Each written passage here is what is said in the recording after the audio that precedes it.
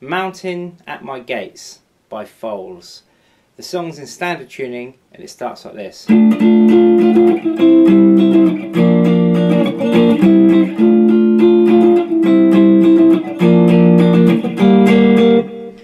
So we have 4 chords here, but we're only going to play the A, the D and the G string. So we're going to play a D minor. So we've got 12, 12, 10. So what we're going to do here is use this fleshy part of our finger right here to mute the B string. We're going to be careful with our right hand just to hit those middle strings. Okay, so we're going to play that chord there, D minor. Then we're going to move that back 2 frets to play a C major. So we're going to keep that position, but the middle finger is going to come down to 9 on the E. So that'll be, sorry, 9 on the G. It isn't E. The E note isn't E, but I was confusing myself there. Right. Then we've got a B flat. So move that position back 2 frets, back up to the C. So D minor, C major, B flat major, back up to C, back to D minor, C, B flat, and then we're going to play a G minor. So we've got 5, 5, 3. So that's 12, 12, 10, 10, 10, 9, 8, 8, 7, and then 5, 5, 3. So those are your chords.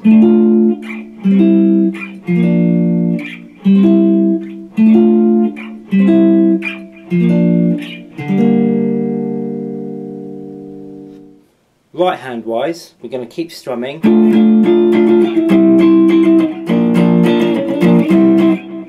So all of the work really is in the left hand by bringing it on and off the strings.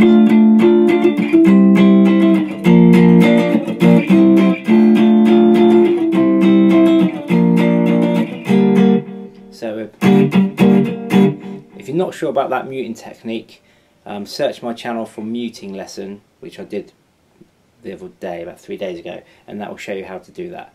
But those are the chords. One other note that I will make is every now and then he sticks that little G in there. So all you're going to do there is just bar the A, D and G string on 12. And that will give you that extra little note in there. The other guitar is playing.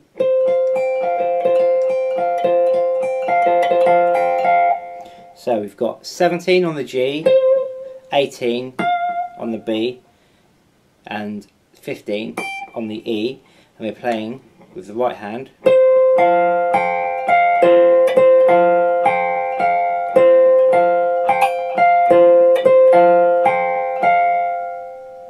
Then we've got this lick.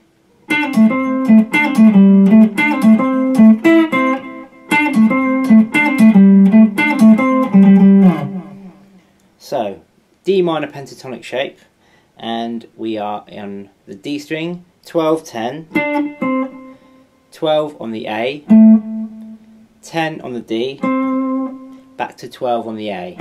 So that's the first part. Then 12, 10 on the D again, 12 on the A, 10 on the A, back to 12 on the A. So that's.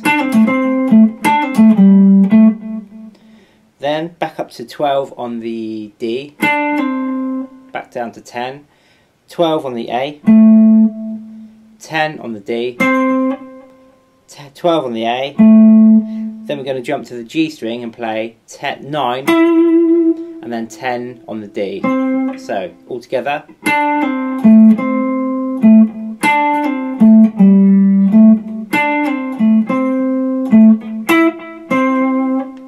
the second part of that riff is the same start as the first, but instead of coming up to, we're going to play the 10th fret of the A string. So slowly all together.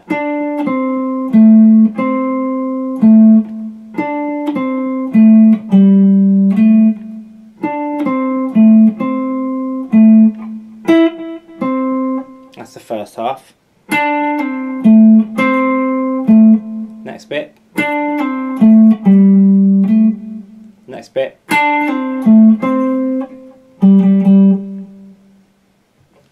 Then we've got a slightly different chord progression.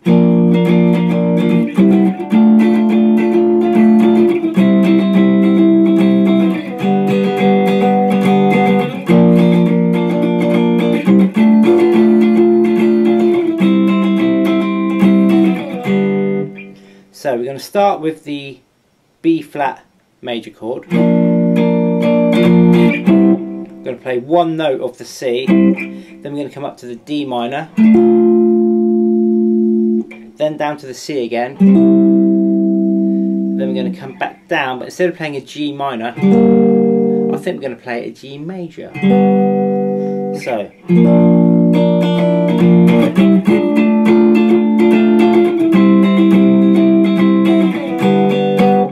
So again, that's B flat, C, D minor,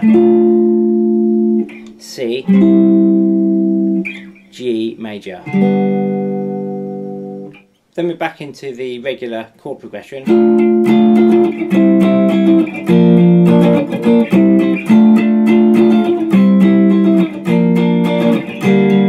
And then we've got that over the top as well.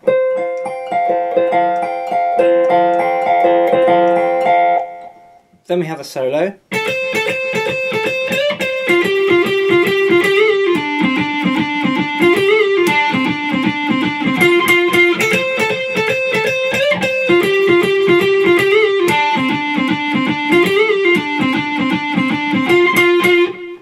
So again, D minor pentatonic shape.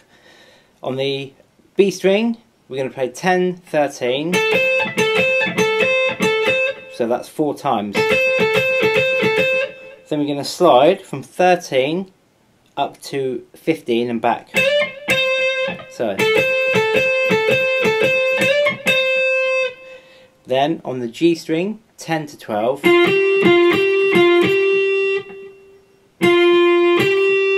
So again, that's 4 times. Then we're going to slide from 12 up to 14, 12, 10, down to 12 on the D. So that's slowly.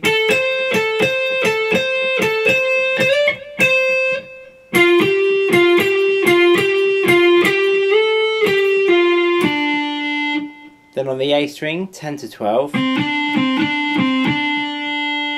3 times, and then we're going to play that part again on the G string. So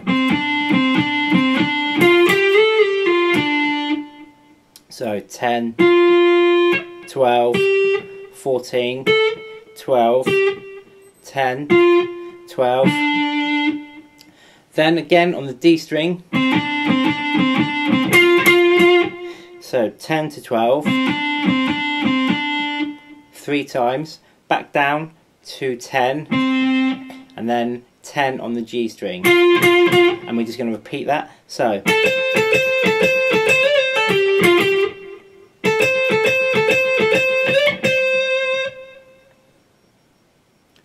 slowly, I'm just going to play through half because the second half is the same as the first. So slowly.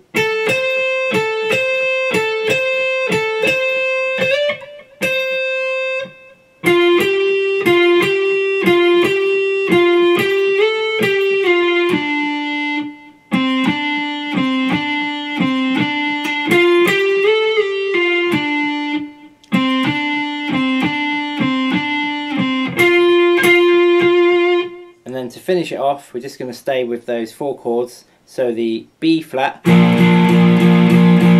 C, D minor,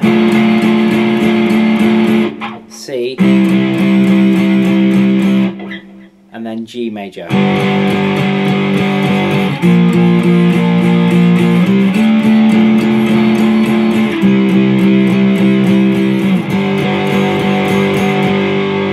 And then those chords will see you out to the end of the song.